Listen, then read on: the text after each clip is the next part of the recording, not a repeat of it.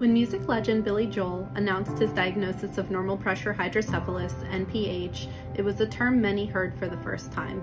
But for others, misdiagnosed with dementia or Parkinson's, this is a condition that changes everything.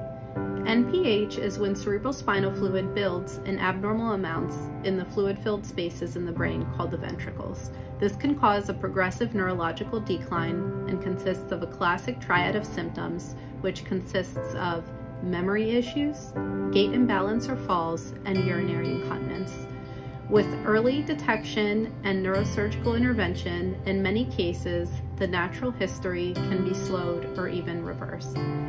This is an unfortunate example of how neurological conditions can affect any of us. While in most cases we don't know what causes NPH and there is nothing you can do to prevent it, knowledge is power. And the more you know, the more you can learn to recognize the signs and symptoms and advocate for yourself to receive prompt medical attention.